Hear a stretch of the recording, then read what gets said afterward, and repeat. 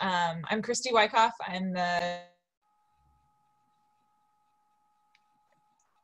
the deputy director of the Conservancy. And right now I'm also the interim executive director while we work on hiring a new ED. So if anyone knows any excellent candidates, we are in the process and we have a search firm doing the work. So I'm just going to throw that little plug out there. More information on our website. This is our second virtual, what we would call Hacienda Talk, which are our traditional guest speakers and presentations by the Conservancy that we used to host in the Hacienda. But now we're able to increase our reach and do them virtually, as so much of our lives are virtual these days. Today we have Mike Stake, who is a dear friend of mine and the Conservancy. He's been working with the Conservancy. Mike, I forgot to ask, but I think you've been working with the Conservancy since 2010. Is that correct? 2009. 2009, when you started at Ventana. Okay. So he's the senior wildlife biologist at Ventana Wildlife Society, and started there in 2009, where he apparently was also introduced to the preserve landscape that same year. He's an exceptional birder. I aspire to have one smidgen of the skills that he has, much of which he has taught me over the years that we've been working together in the field. He helps the Conservancy with our annual raptor surveys and our annual grassland bird surveys. He also is highly involved in the condor work that Ventana Wildlife Society is really focused most of their work on in recent years, and has given the Conservancy, we've been able to go out on tours with him on the coast to see condors, and it's just been such a treat to have such a good friend and excellent biologist as a colleague, and so we thought it'd be fun for him to share with you what he's, what we know about condors in particular. Recently, he worked on a report for the Conservancy to understand how condors may be using the preserve. So I assume he'll be bringing some of that information in. So with that teaser, I'll let Mike carry away. Thank you, Christy. It is a treat to be connected with you this afternoon. It's the next best thing to actually being there.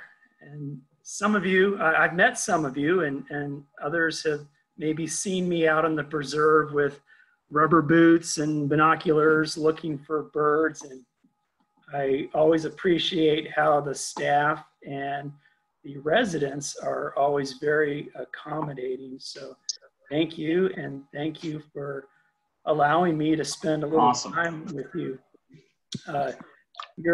Your microphones are muted, but that doesn't mean that I don't want to hear from you. There are a couple of ways you can interact. One is we'll have time for some questions at the end, and we can unmute everyone. But you also feel free to post some comments in the chat section of Zoom. If you find the chat button, I think it's on the bottom of your screen, and feel free to type in anything, a question that you might have, and maybe if Christy or Lindsay would be able to monitor those, feel free to stop me during the presentation. I might get to those questions at some point anyway, but sometimes I think that the best time to answer a question is when they first come up. And so feel free to post your questions. I'd like to tell the condor story, and there are three main things that I want to weave into this story. And the first is how important the Central Coast is to the condor story, from beginning to now and to the end. Second, I want to talk about Santa Lucia Preserve's role in that recovery. What is your likelihood of seeing condors on the preserve? Have you seen condors on the preserve? We'll talk about that and how the preserve can fit into future recovery for the condor. And then the third part of this story is the greatest threat to condor populations, and that is lead poisoning. And I want to talk about what Ventana Wildlife Society is doing to reduce lead exposure for California condors. To start, I asked you to start and you didn't start. Start when? The talk. Oh. I'd like to present 3 different historical observations that I think help tell the condor story. And the first one is back in 1602, and it's right here in Monterey County. A Spanish explorer, let me see if I get this right, Father Antonio de la Ascensión, observed condors scavenging a whale that had washed up on the beach. And this was the first documented observation of California condors right here in Monterey County. That's not to say that other people didn't observe condors before that. Certainly Native Americans saw condors earlier than that, and they may have recorded them some way that I'm not aware of. The point I want to make here is that condors are as a part of the Central Coast as you and I. They were here for a long time, and so the Central Coast is very important for their recovery. Jump ahead 200 years and we have Lewis and Clark. They called the condor the vulture of the Columbia. They actually measured one and found it was 9 to 10 feet. 9.5 feet is about the maximum wingspan for a California condor. The Columbia, I guess, refers to the Columbia Gorge, where they were exploring in the Pacific Northwest. And they write in their notebook, we have seen it feeding on the remains of the whale and other fish which have been thrown up by the waves on the seacoast.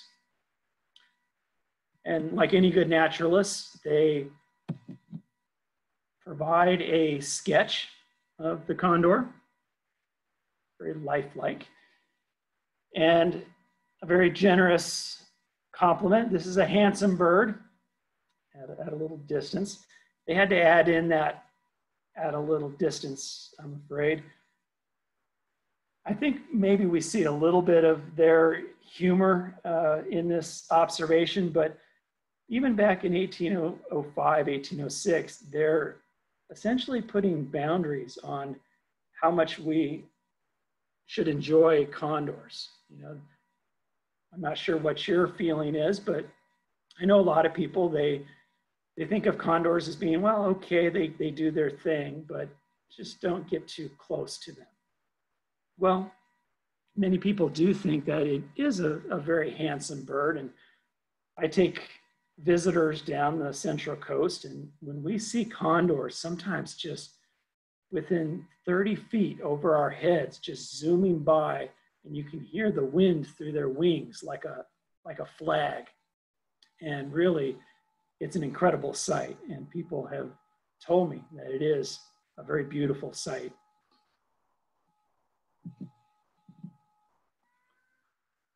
And then another observation, 30 years later, John Townsend.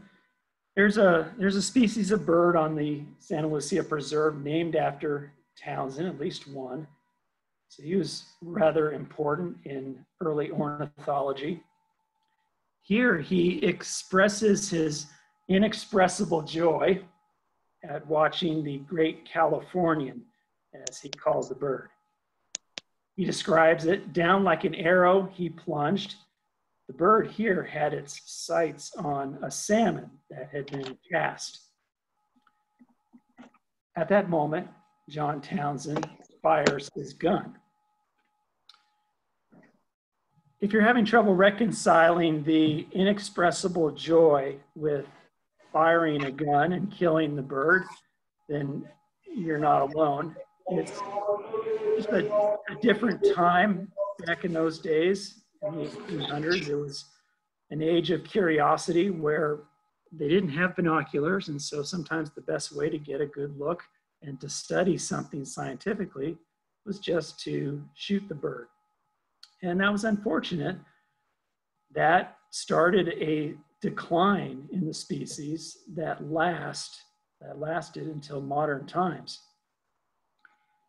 Not too long after 1835, we have the gold rush years, and someone got the brilliant idea of taking a condor feather, like the one I'm holding here, and they found that if you just snip off the end of that, it's nice and hollow. You can pour your gold dust inside and hang it around your neck, and you make a great wallet. And that became a bit fashionable in those days, and people wanted condor feathers. And so I don't know how many condors were shot in the 1800s, but enough to cause declines in the species.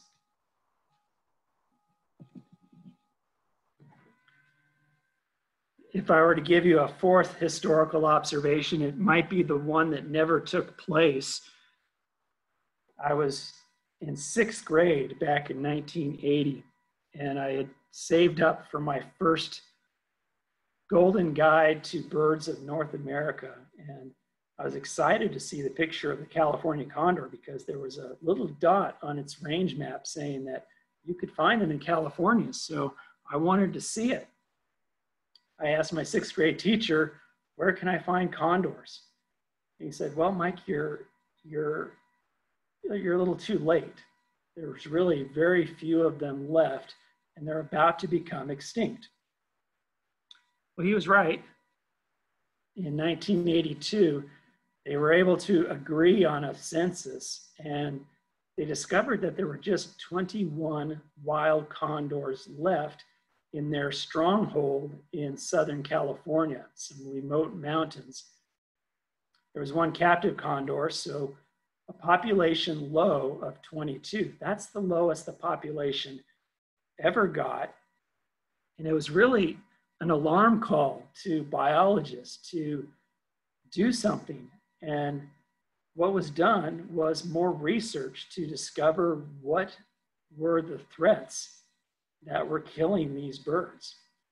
And so in the 1980s, we first had radio telemetry to track birds, and these birds were actually tracked to their death. And once the birds were discovered dead, they could recover the body and find out what was happening. And this picture of poisoning became clear even in the 1980s, that birds were suffering from poisoning. That was really the evidence that was needed to tip the scales in favor of capturing the remaining wild condors. It was a very controversial decision. By 1987, the last wild condor was brought into captivity with the hopes that a captive breeding program could raise enough birds to later release them back into the wild.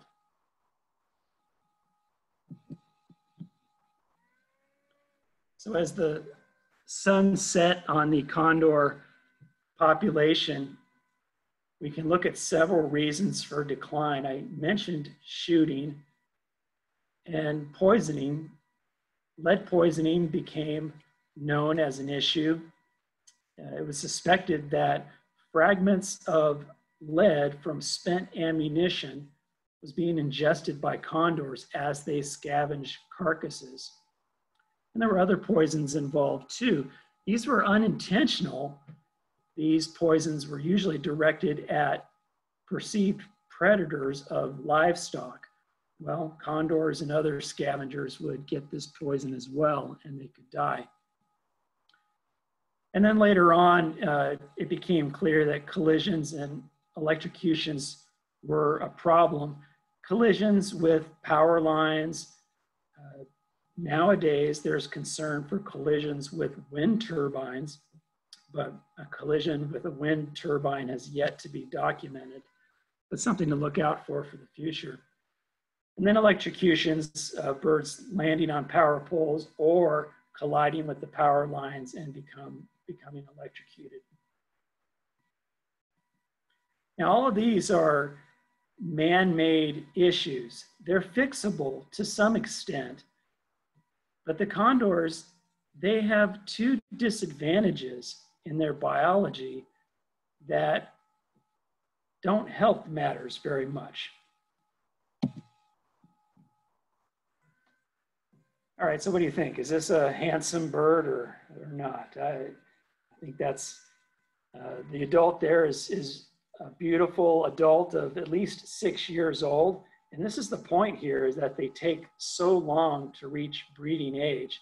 They start as juveniles, very dark-headed, and gradually the head color gets a little bit more pink, and then you have the nice bright orange and pink of an adult bird there. It takes so long for these birds to pair up and start breeding that if you get mortality before 6 years of age, that doesn't do much for the condor population. So they have that disadvantage working against them. Another disadvantage is that once they do reach breeding age and pair up and start nesting, they don't exactly breed like rabbits.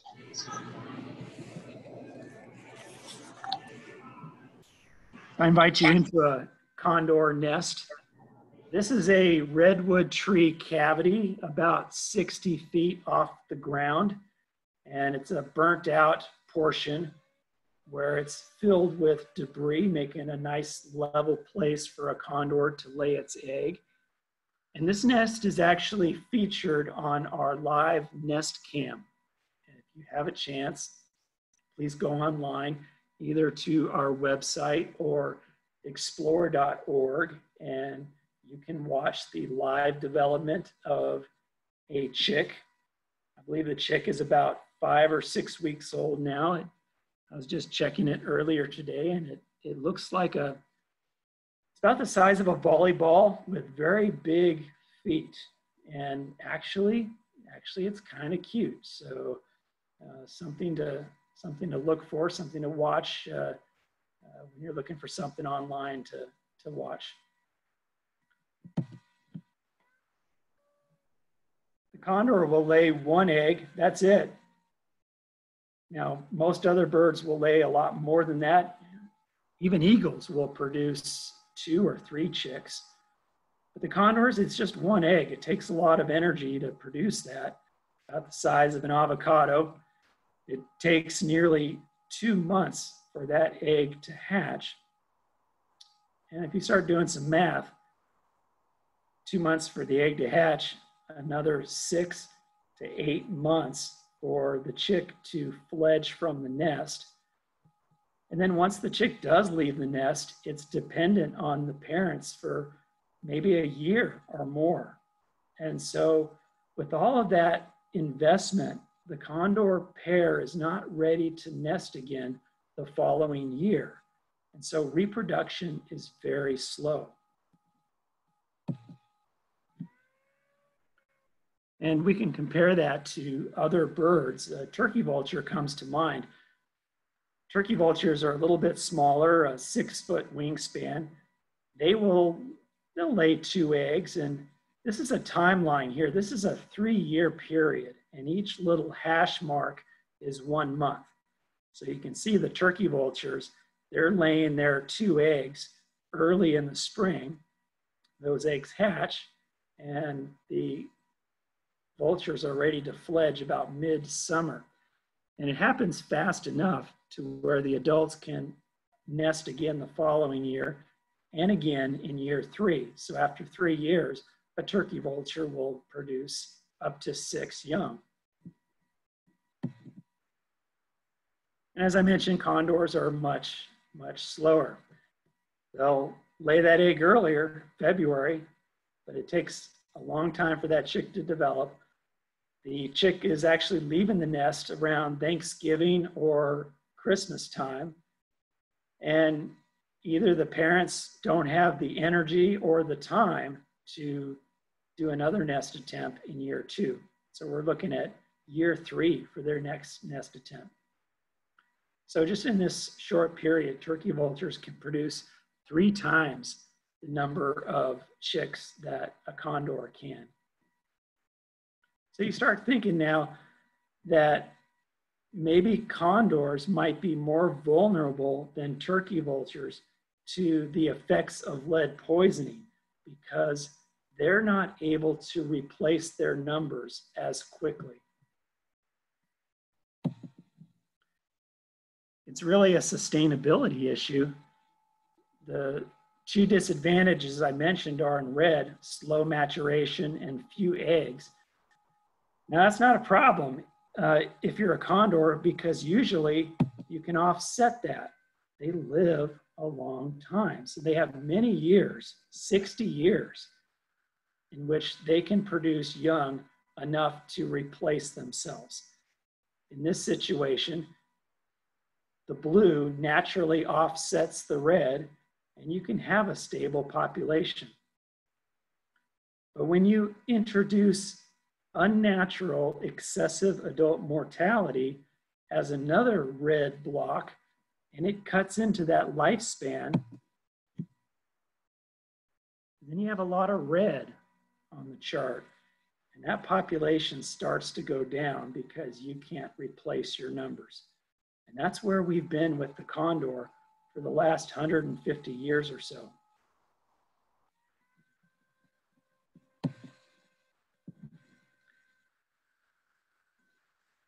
For me and Ventana Wildlife Society, it was a sobering realization that for all the progress we've made with California condors, there are actually 23 species of vultures in the world.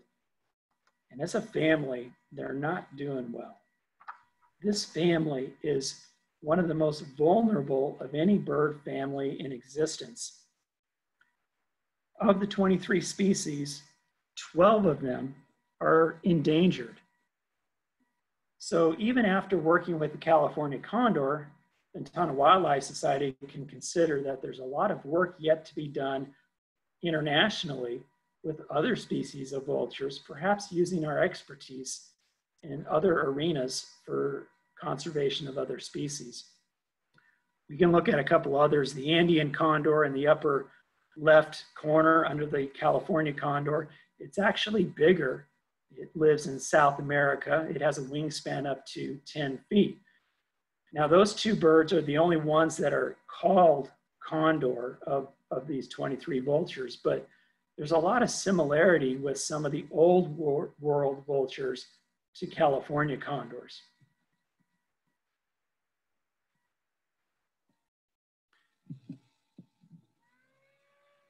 All right, now you can't tell me that's not handsome. Well, we'll see. Let's talk about the actual return of the condor, because we left our story in the late 80s when all the birds were brought in from the wild, and now they're all in captivity. And fortunately, the captive breeding program really took off. They did a fantastic job producing birds and also maximizing what little genetic diversity there was.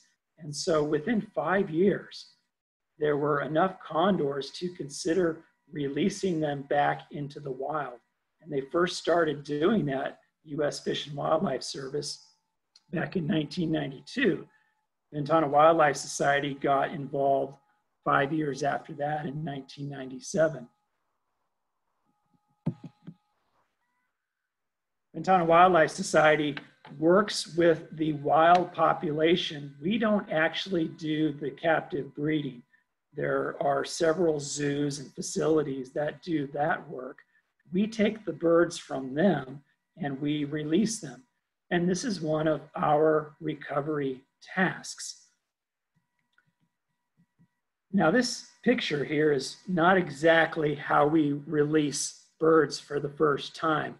We actually have a very large flight pen, the size of a garage, perhaps. And this is a pen where the bird can be acclimated to its surroundings and then released gradually in a soft manner and allowed to come back to feed if it needs to. This is actually a picture of a bird that was released after being treated for lead poisoning. Another task we have is monitoring the condors that we release, we do that with these colorful wing tags. Each condor has a number. This is 99, the great one. And it also has a radio transmitter, so we can track them with radio telemetry gear. And you might think the biologist here has a very firm hand on this bird, and she does. The condors really do not like this treatment, and I guess it's good that they don't. These are wild birds, but every now and then we have to trap them to tend to the transmitter, and we also take a blood sample to test for lead exposure.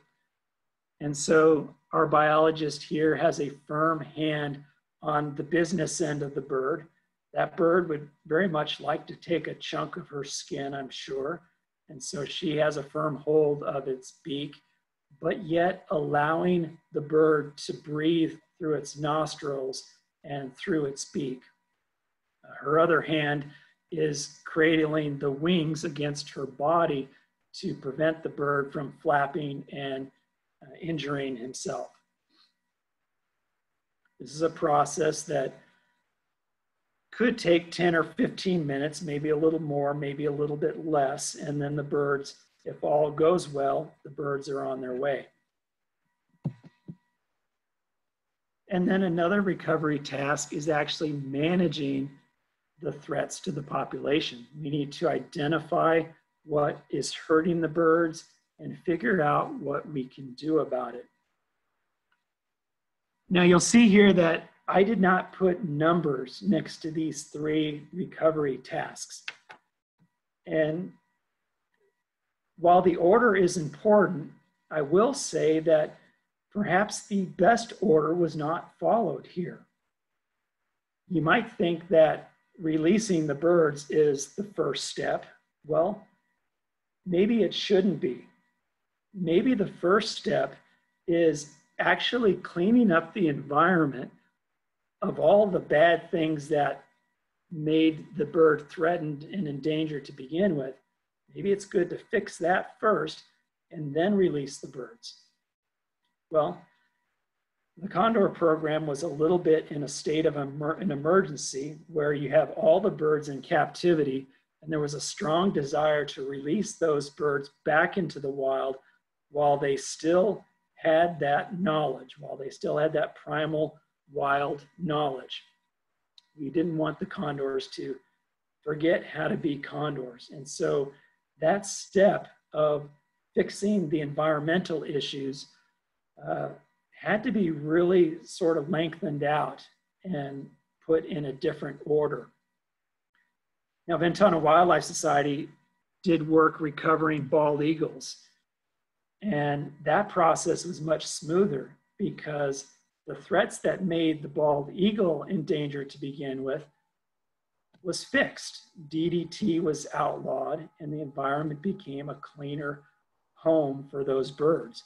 And we actually saw success recovering a breeding population of bald eagles here on the Central Coast rather quickly, within 10 or 15 years.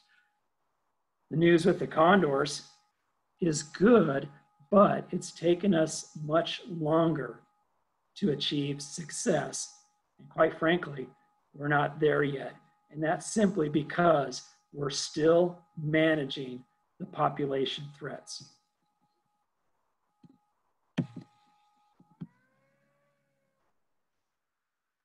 Here's a map of our release sites where you see that the Fish and Wildlife Service site was started in 1992. That was to release birds back in the former stronghold of the condors, those remote hills in Southern California. That seemed a very logical choice of where to put the birds, back in the same place where you took them 5 years earlier.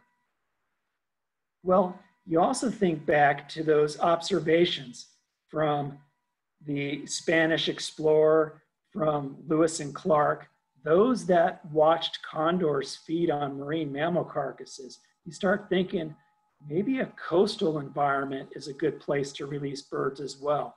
And so that's how Ventana Wildlife Society got involved. We had a property along the coast. We had just finished releasing bald eagles. We had the facilities. And so we became a collaborator of Fish and Wildlife Service here on the Central Coast.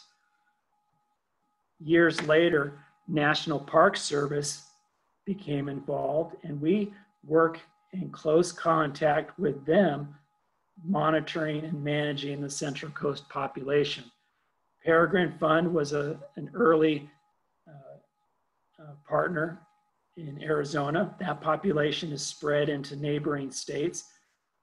And then there's a nice population down in Baja, California. Put some numbers to this map. The 2020 global wild population sits at 337 birds. That's outstanding. That's much better than the 22 birds we were left with when I was in 6th grade. And we see that the population in Central California just hit 100, and there are about that many in Southern California and Arizona. Now I put a red line between the Central California population and the Southern California population. That's because those populations are still disjunct. We do have birds monitoring or wandering back and forth very rarely, but those populations are yet to merge completely together. So in the future, we expect that merging to take place, and it'll be a lot harder to distinguish between a Central and a Southern California population. And I'll also add that another release site is about to be added. Where will this be? This will be at Redwood National Park in Northern California. And so that's another coastal site that will serve as a host for a condor population. Look for that in the next year or two to really get going.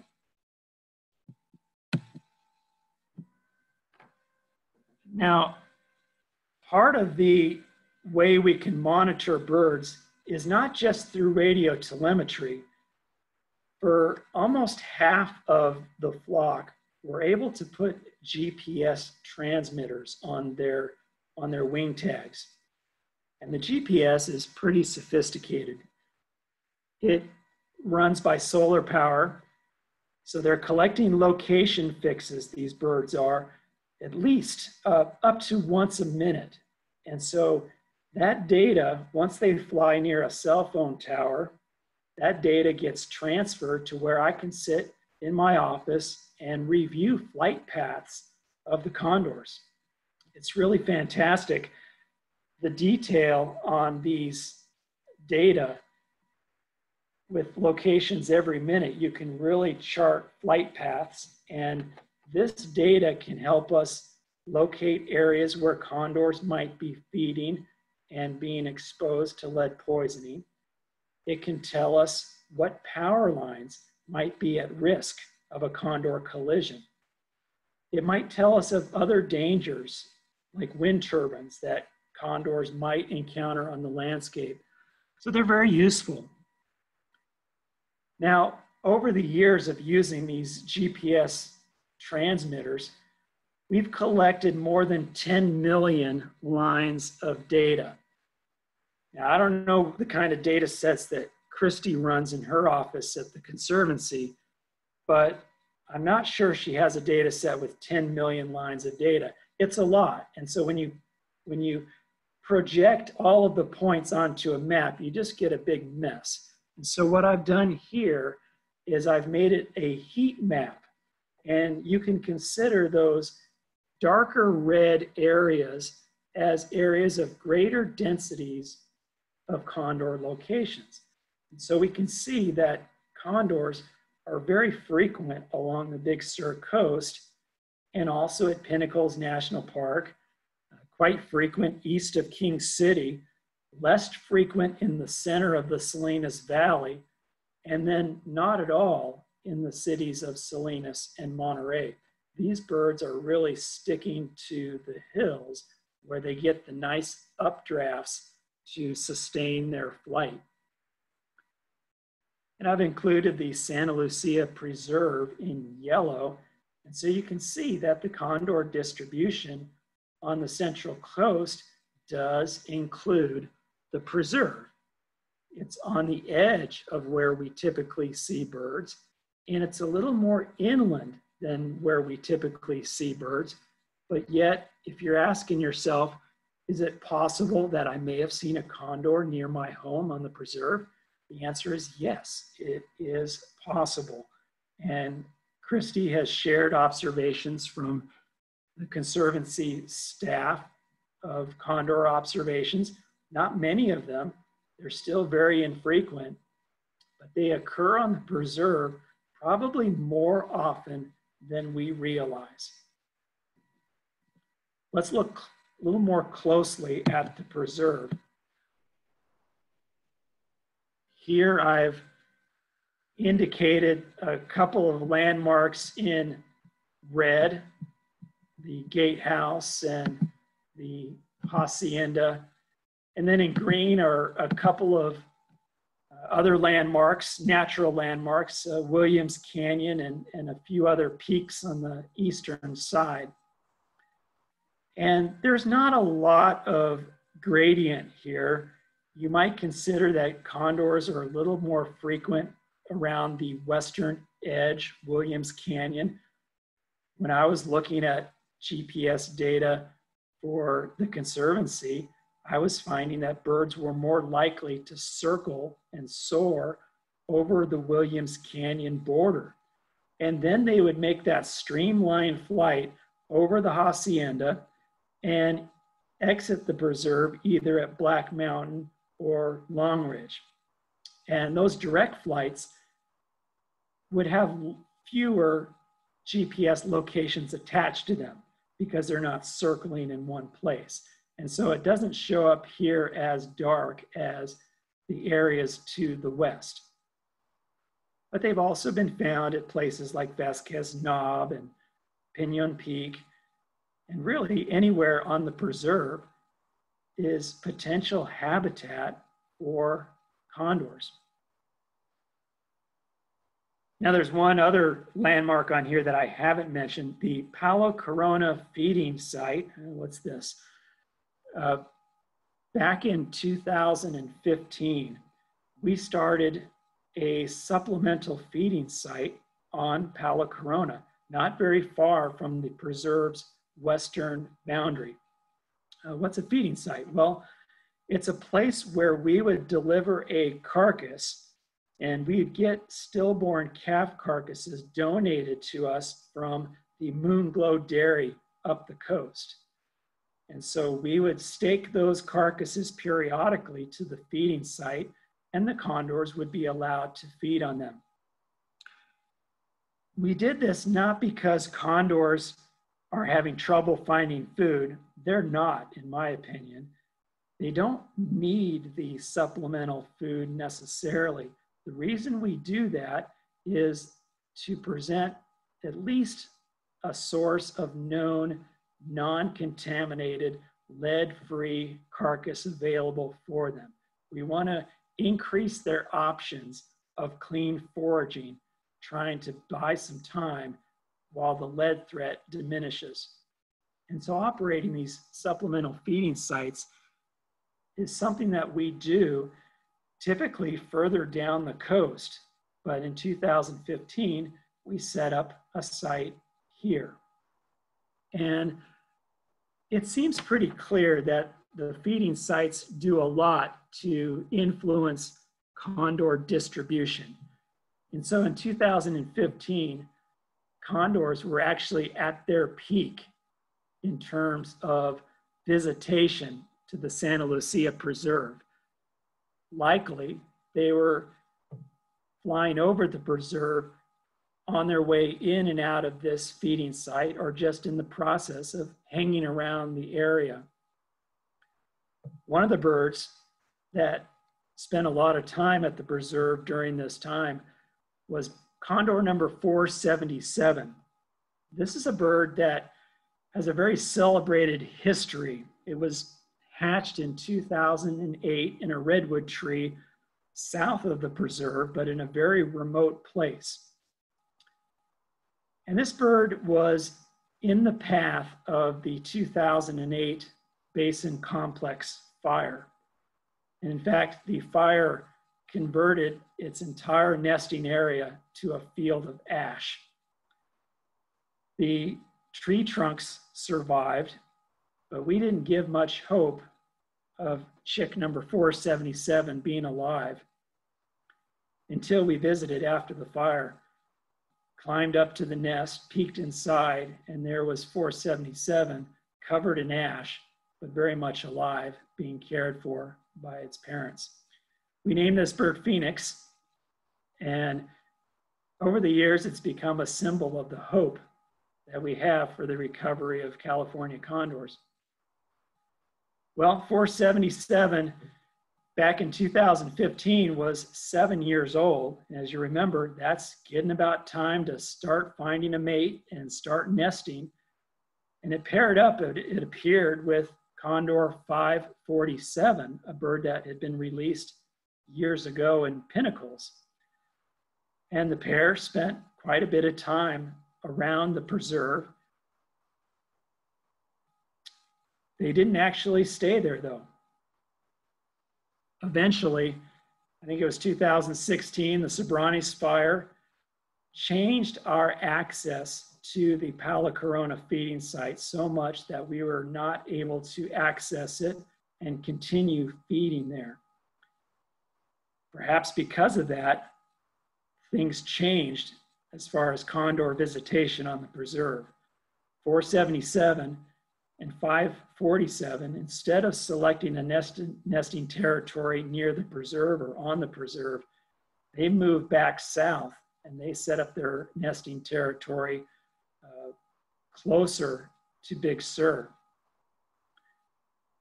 Back in 2018, that pair produced their first chick.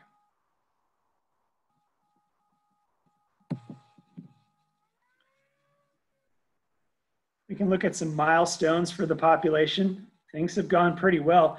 Early on, we could see that condors were recovering their natural heritage of foraging on marine mammal carcasses, and that was great to see. In 2006, we had our first nesting attempt for the wild population on the Central Coast. The first successful one was in 2007. In 2008, we had legislation requiring the use of non-lead ammunition in the condor range for taking wildlife. And so right away, this gave us great promise for reducing the amount of lead in the environment. 2020, the population has hit 100. So there are a lot of great reasons to be excited and optimistic about this growing California condor population here on the Central Coast. And the community, for the most part, is embracing the condor population. Businesses on the Central Coast have adopted the condor logo. We've seen it on the state corridor. The Los Angeles Clippers basketball team, they introduced Chuck, the condor. I'm not sure the fans really embraced Chuck until Chuck showed how he could dunk a basketball on a trampoline at halftime. And then they thought he was pretty good. But a lot of enthusiasm for condors. And we're also seeing enthusiasm in the hunting community as well. We're seeing more and more support for condors among the very community that can do the most for the recovery of this species.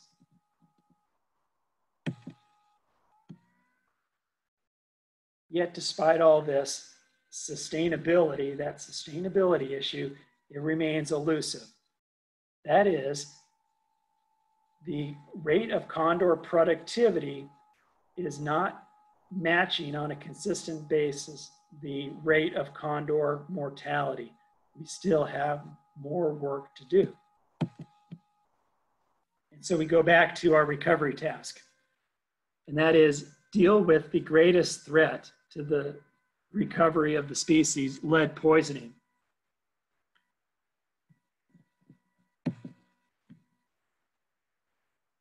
I'm in my 12th year with Ventana Wildlife Society. I'm a biologist.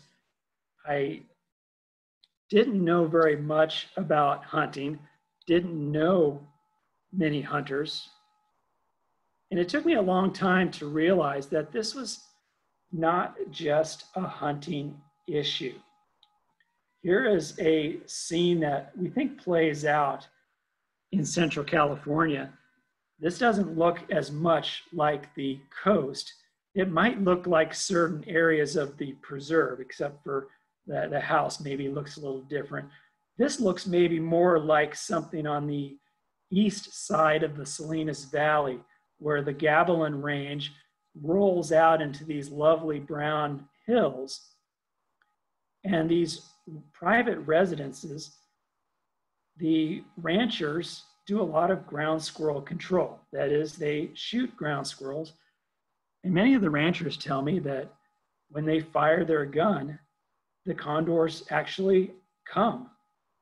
Perhaps they're associating this sound with an easy meal.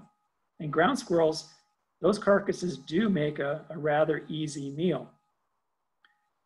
It makes a little bit of sense that there might be a lead threat with this scenario. The shooter is not likely to collect the animals that he or she are shooting, unlike a hunter that is pretty likely to collect the deer that she shoots.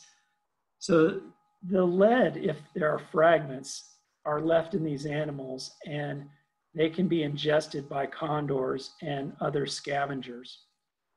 And so Ventana Wildlife Society wanted to reach out to hunters and ranchers as well.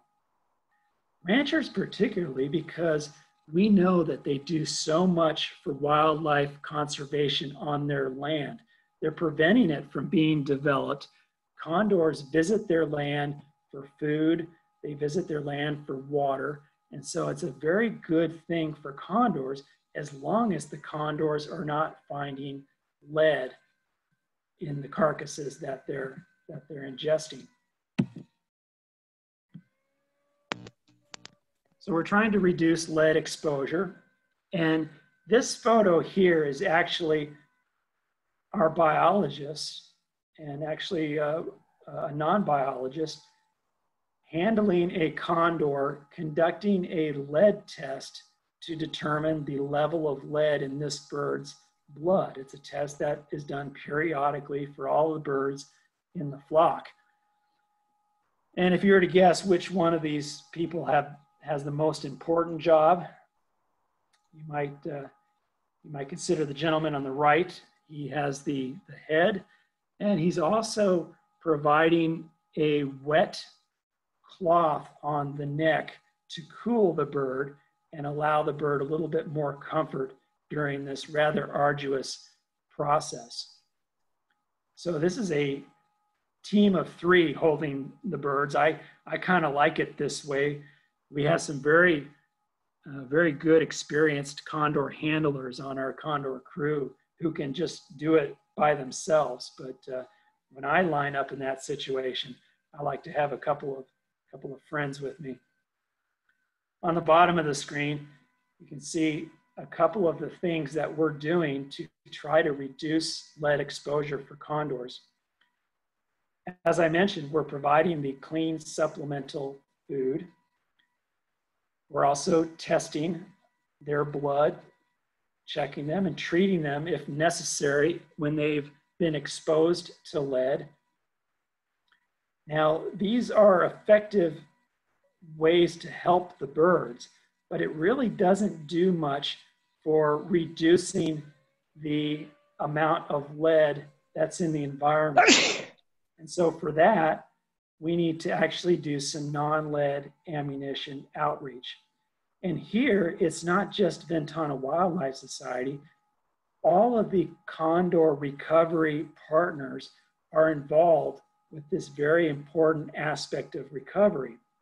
We have individuals on staff with National Park Service, Institute for Wildlife Studies, Fish and Wildlife Service, whose job it is to actually interact with hunters, tell them about the quality of non-lead ammunition, help them find products to make the switch to non-lead ammunition, answer their questions, and show that Condor supporters can also be hunters, to lead them in their path towards recovering the species.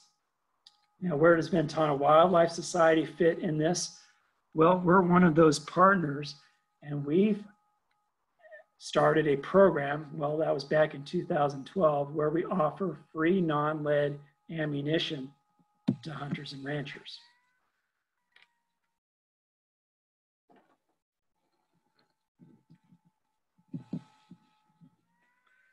Now, this is a project that landed on my desk. We raised some money to purchase the non-lead ammunition. And this is money that we receive from grants.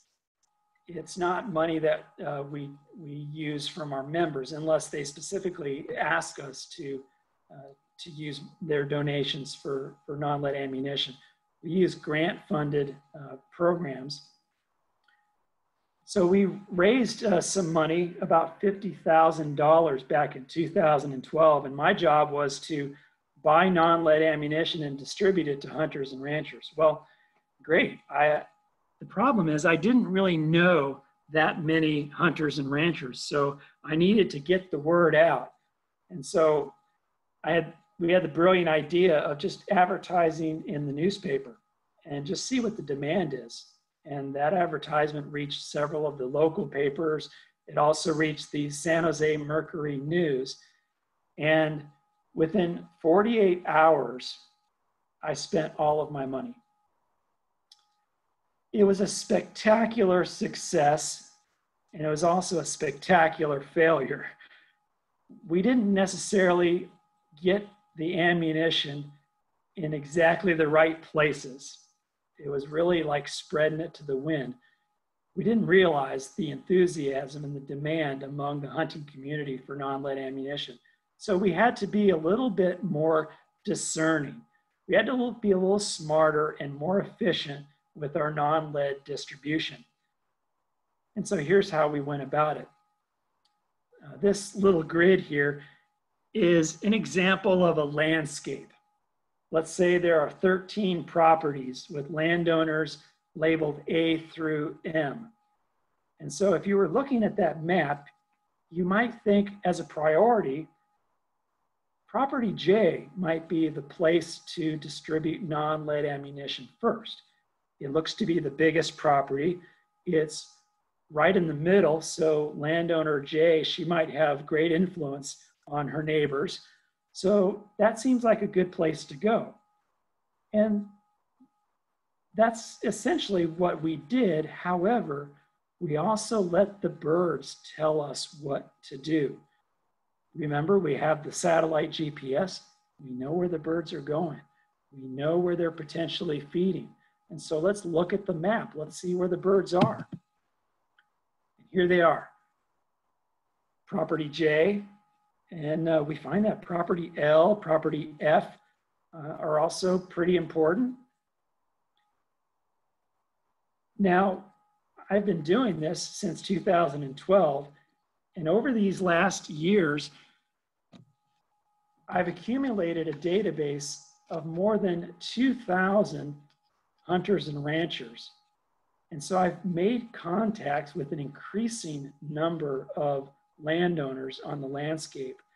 And I can also use that database to help me determine priorities for non-lead distribution. And so let's say the properties in green are the properties with which I've had positive interactions with the landowners. And these landowners have apparently made the switch.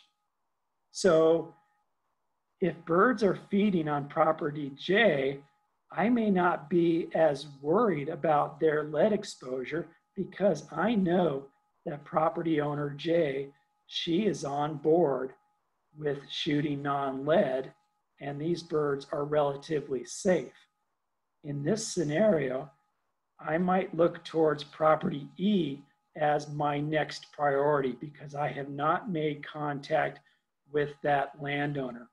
And so that becomes then a priority.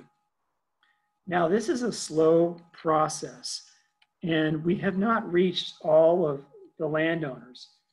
It's a little bit awkward for me to approach property owner C and say, hey, I'd like to give you something free.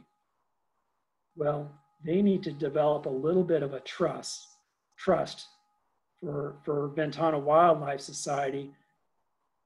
And so that's where developing relationships over the years really helps. And that's where the individuals who are doing non-lead outreach are very important for developing these relationships.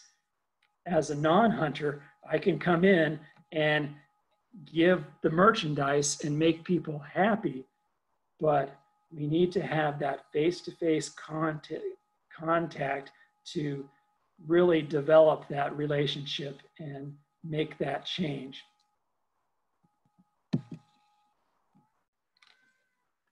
But here's how we've done over the years since 2012. It's really varied by year. 2019 was the year of our greatest amount of distribution of non-lead, more than 3,000 boxes of non-lead distribution in 2019 alone, more than 10,000 boxes over the last 8 years. Now, a good question here might be, well, Mike, didn't you say that in 2008, legislation required the use of non-lead ammunition? It's the law now. Shouldn't they be shooting non-lead even if you're not giving it away free? Why do you still need to keep doing this? And I think the answer here is that we're working to support hunters overcome the challenges that they're facing.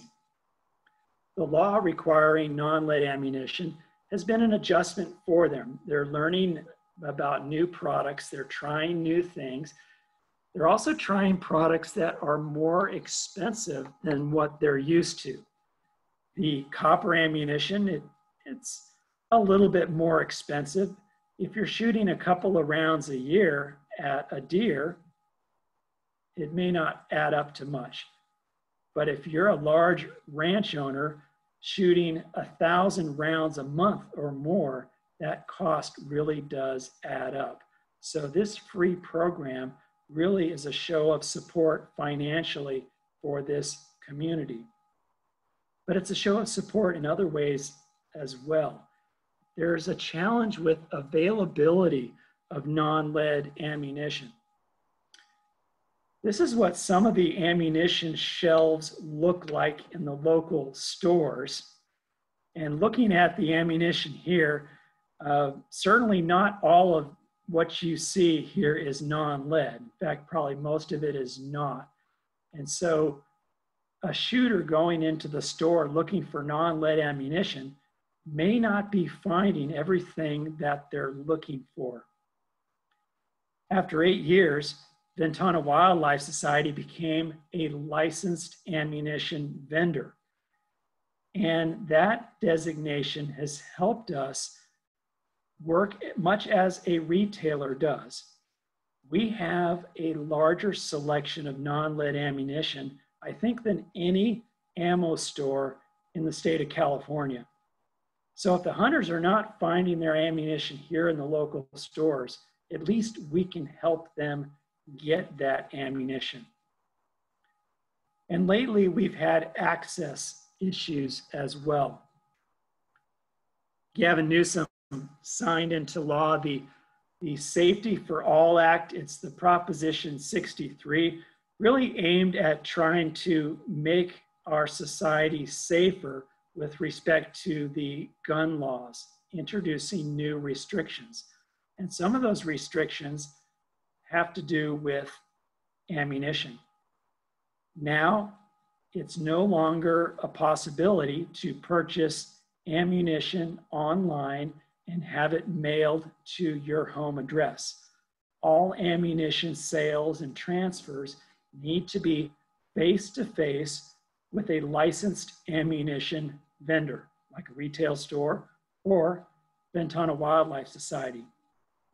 So it's not a simple matter of buying your ammunition online anymore. You have to go into the local store.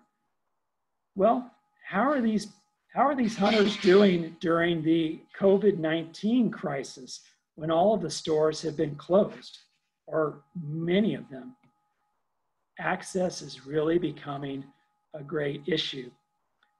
Another part of Proposition 63, the institution of background checks required. They're called eligibility checks, and they're required of every sale, and they cost a fee for the hunter.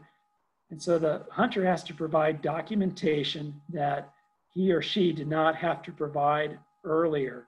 And so new requirements that are making things a little bit more difficult for the hunters. Ventana Wildlife Society in 2019 said, let's step up the free non-lead program. Let's show a greater show of support for hunters in meeting the challenges of cost, availability, and access. And the result has been quite good. We haven't completely filled in that map of distribution. There are other landowners that we have not made contact with, and we really don't know if they're shooting non-lead or lead. It's a process, but this program has really helped soften the attitude of hunters and help them realize that Ventana Wildlife Society supports them. Ventana Wildlife Society supports hunting, and we're showing it by giving them free non-lead ammunition. And over the years, we've seen that shift to where the hunting and ranching community are starting to see Ventana Wildlife Society as an ally in their issues rather than just another environmental organization that's trying to restrict their freedom. So I think there's a lot of reason to be optimistic in how Ventana Wildlife Society and the many collaborators are working together with the ranching and hunting communities to lead the way toward reducing lead exposure for California condors. But it all comes down to how the condors themselves respond. And we're trying to reach a point where the productivity increases and the mortality decreases enough to where we have our goal of a self-sustaining population. And here there's reason for hope. We're seeing evidence that there is some reduced mortality associated with lead. Certainly, the legislation in 2019 expanding the non-lead requirement to the entire state of California will help continually reduce that chance of lead exposure. So we're optimistic that mortality will go down. We're already seeing productivity go up. 2020 is a record year for condor productivity. Our population of 101 birds has 20 or more nesting pairs. Now, as I mentioned, all pairs can't nest every year. So it might be 10 pairs at most per year that are actively nesting. Well, this year we have a record 9 chicks already in nests in 2020, and there might be more nests that we're not aware of just yet. And so things are really looking good for productivity. The result at the end of the year, we'll see. We'll see how many of these 9 chicks survive and what the level of mortality is by the end of the year. But at the end of each year, we're trying to see how close are we becoming towards self-sustainability. And as we do better in this regard, that's when we can start thinking about backing off on some of these management actions that we're doing. So where does the Santa Lucia Preserve fit in all of this? Well, every year, new condor pairs are entering the breeding population. We have a couple of new pairs this year. Next year, there will be more that have reached that 6-year-old threshold. So we're going to see more pairs. The question is, where will they nest? Right now, all of the nesting is concentrated in the southern part of the Central Coast, all the way from San Simeon, Big Creek, Big Sur. But there are many miles between Big Sur and the Santa Lucia Preserve and the Carmel Highlands where there is potential habitat. Remember, they like redwoods.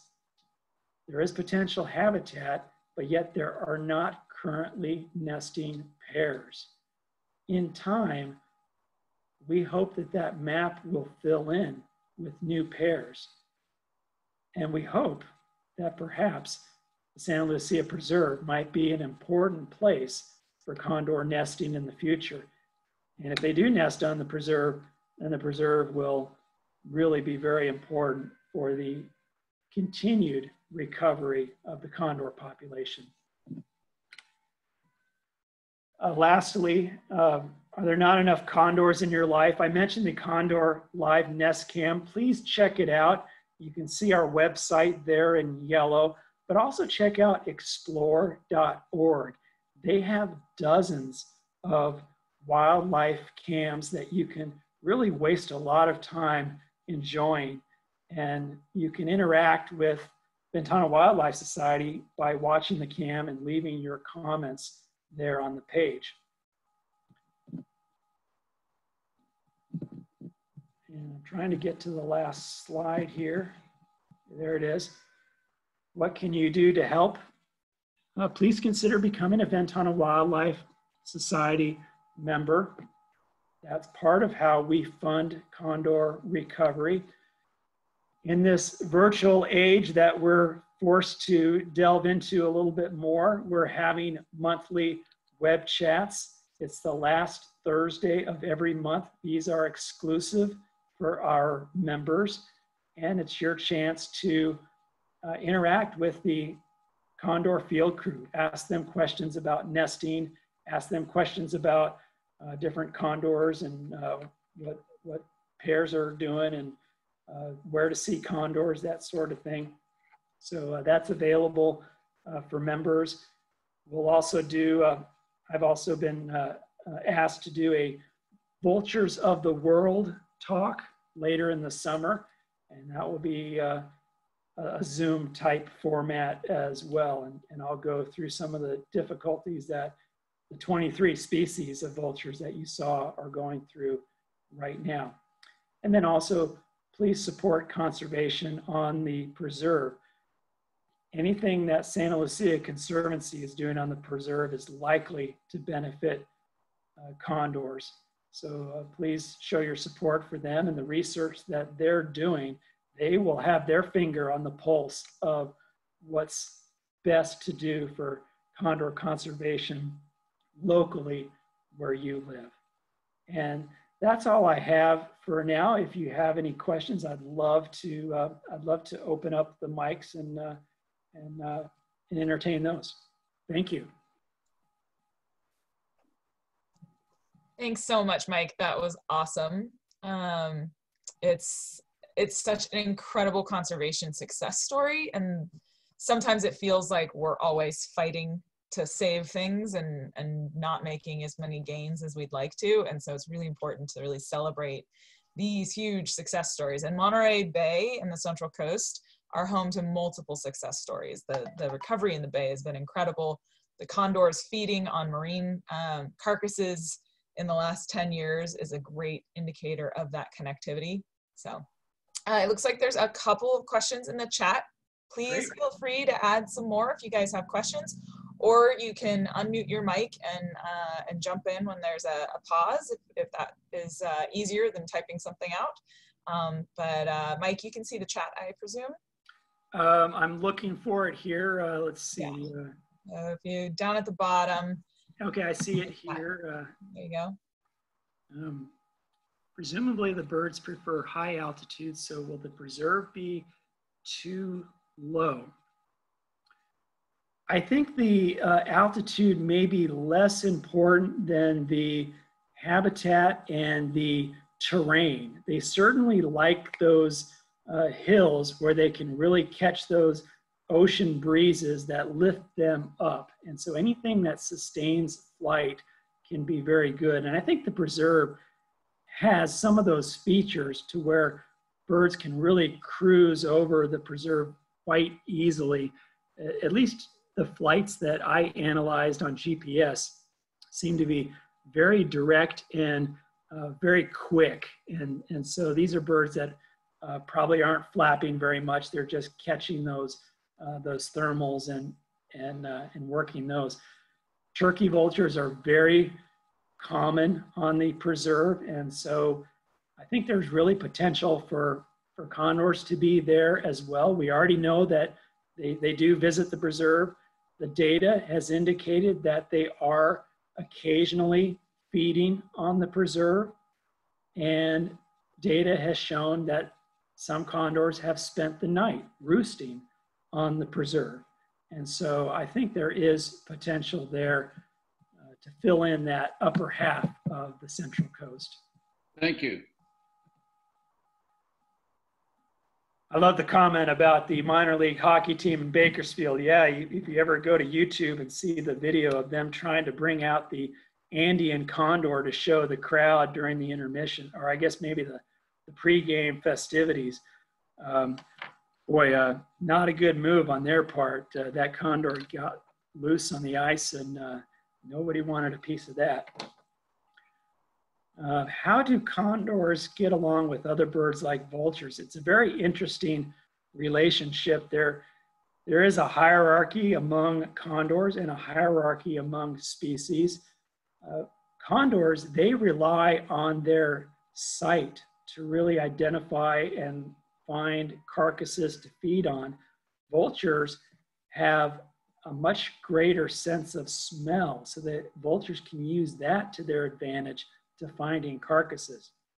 So do you think condors might use turkey vultures to help them find food? You betcha. So in that respect, they're partners. Now, vultures will yield to condors at a feeding situation. But vultures will often rely on the condors to break through the skin of a carcass because the condors have a stronger beak. And so they can work together in many ways to sustain their lives. And so generally, they tolerate one another and at times use one another. Now, if you bring golden eagles into the mix, that's a different story. Condors will defer to golden eagles, and condors don't like to mess with eagles very much. And another question, what is a healthy number of nesting pairs in California? That's a really good question that I don't know the answer to. We're at 20 nesting pairs now, and there could be a situation where nesting territories might be a little too close to one another. This supplemental feeding that we do, remember that influences the dynamics too, where the nesting territories tend to be closer to where we provide the food. So we're sort of unintentionally modifying that nesting density somewhat. There's a lot of room now for them to spread out. And we think that will happen as time goes on and as we gradually withdraw this supplemental food. I can't put a number on it. The Condor Recovery Plan suggests 3 populations of 150 birds. We're at 100, so we're well on that path, but the number that we're most interested in is the productivity versus the mortality. Do those balance each other out? So we're looking at self-sustainability, and I don't know whether that nesting pair number is 20, 30, more, less. We really need to see that self-sustainability to determine what really is healthy. And I'll just add that we don't have a lot of historic information on nesting density to help us out here. We don't know what is the golden rule here because condors in our lifetime have always been a very rare species. So that's just a long-winded way, Robert, of saying that I don't know the answer to the question. Thank you. That's a good non-answer answer. A good try anyway. Let's see what else we got here. What distances do they normally travel during a day? It's a lot of fun to look at the GPS map, and you know, it varies by season. When the number of daylight hours are short in the wintertime, they don't have much time to travel, so they tend to stick pretty close to their home base. And visitation on the Santa Lucia Preserve will likewise be less in the wintertime than in the summertime because condors are just not traveling as much as they do. But distances, let me give you a couple of examples. We've had birds on the GPS show up in Alameda County. So they can take a day trip from Monterey, San Benito County, fly up the Gavilan Range and get into the Diablos and travel up through Santa Clara County. They don't do that a lot, but in a single day, they can travel over 100 miles very easily. Just today, I was doing a project for a client and who wanted to know what 477 was up to on one of his travels. And we found out that this bird actually went to Southern California one day back in 2015.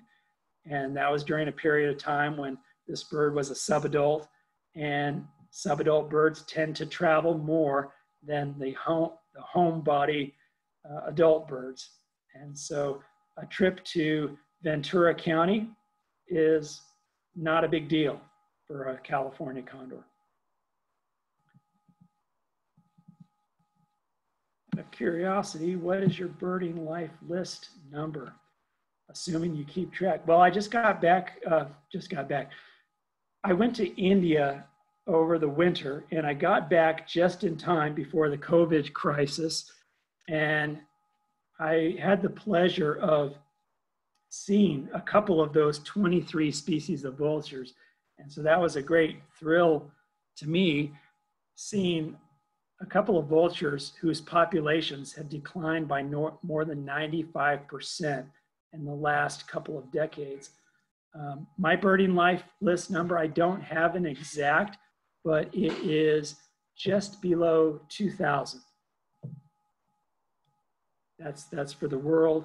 Here in North America, still trying to get to 600. Do condors have any known natural predators? Dana, yes, they do. Really not much will mess with a condor, but condors have fallen prey to large terrestrial mammals. When they're feeding, certainly they are vulnerable. That's why it's nice to have other birds there with you, whether it's a turkey vulture or other condors, other birds to help you keep watch. And so they're usually able to handle other predators. The biggest concern, I think, is early on for the eggs and the young nestlings in the nest. So if you're watching on the live nest cam, you might find some concern for golden eagles, ravens could take condor eggs. And so these bird species can really be pests for condors. Do vultures and condors kill to eat, or they both carrion feeders on other kills? Vultures and condors are almost exclusive scavengers. They will not generally kill something. So consider that they will really only eat something that is already dead. That's an excellent question. That's not to say that condors have not finished off an animal that was in the process of dying. One of our biologists, the great Mike Tyner, who passed away in 2011, he observed a condor attacking a sea lion pup on the Big Sur coast, and actually watched the condor kill the pup and eat it. We think this is a situation where the pup was not doing very well to begin with. It was injured, it was abandoned, and likely to die. The condors sort of finished off that process, but consider them to be obligate scavengers. Okay, I think I've gone through the chat. Yeah. So any last questions out there? Feel free to throw them up on chat. I can throw out one more activity. If you don't have enough condors in your life, consider checking out the profiles on our website. You know, this is the social media era where all condors have to have their own bios, and so you can get to know each of the condors. And if you watch the Condor Cam, you might actually see condors with number tags, and you can learn to identify them and find out information on these birds. And when you find out information on the individual birds, you'll find out that they have all different personalities and all different situations. You'll find that some are monogamous pairs, and you'll find out that there's the occasional threesome mating strategy for birds, where condors will nest not in pairs, but as three birds. So a lot of interesting things you can learn just by checking out the condor bios on our webpage. Awesome. Mike, I've got one more, well, actually two more questions for you. Oh, we got another question. Yeah, let me answer this one. Do the pairs mate for life? The answer is yes. They're largely monogamous, but there's a lot that goes on. And so birds can repair if their mate has died or becomes lost or whatnot. So it does change, but I would consider them monogamous. And then they have that chance that they might be a threesome, which we don't know if it's natural or not. There's certainly some advantages based on the biology, where if you have a third bird, you might be able to nest every year if that third bird is a second female. And so there are some advantages to nesting in small groups like that. And I will also mention 477, that bird that I talked about, Phoenix. He must have been so excited to nest for the first time in 2018. Chose a redwood tree, much like the tree that it was born in, and produced a chick of its own. But DNA analysis later found that 477's chick was not actually his. Another bird, 209, came in and turned out to be the father. And so we have some extra pair issues going on as well, and a lot to learn on that. But again, another long-winded narrative to tell you that yes, they do mate for life. So there's one more question, which was exactly what I was going to ask too. So Where would you encourage people to go to try and see condors, presumably along the coast? There's some pretty reliable spots that you've shown us in the past. And when they are out looking for the birds, I would add, what are your tips and techniques for quickly identifying condors versus vultures when they're flying? Oh, that's good. Yeah. Yeah, certainly the coast is a good place to go. Head a little bit south. Once you hit Andrew Malera, you're getting close to condor country.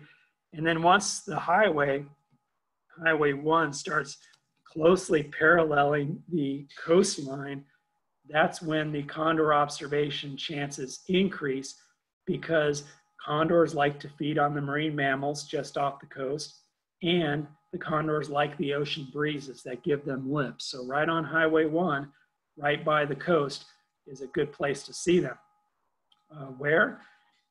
There's a pullout, we call it Sea Lion Cove, but if you go to the Coast Gallery, there's a twin pullout just on the north side of the Coast Gallery. And that's a good place just to hang out and look for condors, either feeding on the sea lion carcasses down below on the beach, or take a picnic lunch, sit on those big rocks at that pullout and hope for condors to sail by. So that's certainly a good place to go. Julia Pfeiffer Burns State Park is a good place to go. You want to go there to see the waterfall anyway. And so when you're looking at the waterfall, you can look back towards the entrance of the park and up on the ridge line. And that's a good place to see condors soaring. And also they roost in those big snags on the ridge line above Julia Pfeiffer Burns State Park. There's also a vista point between those two locations. It's the only one marked with a blue Vista Point sign there on the highway in that stretch. And that's a good place to look in both directions for condors in flight. So on a condor tour, we're looking for birds that are big, but sometimes they're just specks in the sky because they're so far away. And when that happens, you can't see their wing tags. You can't see the big white triangles underneath their wings. You can't see the big pink orange head. So you're really looking for some flight patterns. And with condors, they don't flap their wings very much. You just see them soar effortlessly. And turkey vultures, they tend to hold their wings in kind of a V pattern, and they'll wobble quite a bit. But condors, straight and fluid. And their outer primary feathers, this is one that I'm holding here, they're really spread out like fingertips, trying to catch every bit of wind activity that they can to sustain their flight. So just that steady flight is really a tip-off that you might be looking at a condor. Yeah, I should also mention, Robert, that Pinnacles is an excellent place to go to look for condors. Oftentimes, a good hike is involved there, where if you hike up the High Peaks Trail, you can often get very close observations of condors on those rocks and flying around those rocks. This is not the best time of year or the best period to be traveling around, but certainly in the spring and fall and portions of the winter, you can see condors at Pinnacles, and it's a very, very pleasant experience.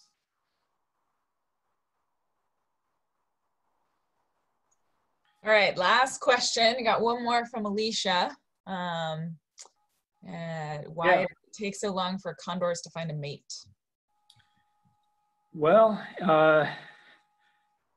for one thing, I think the birds are looking at breeding cues. And so one of the things I think that a condor is looking for in a mate is a nice head color, a nice looking bird. And so an adult breeding condor would have a nice pink head and it takes them a long time to achieve that coloration. So I think that's part of it. They just don't look like mate-worthy birds for many years. That head color is kind of splotchy as a subadult, part pink, part black, and I think potential mates don't see that as being suitable, and so maybe there's not as much selection there for the younger birds.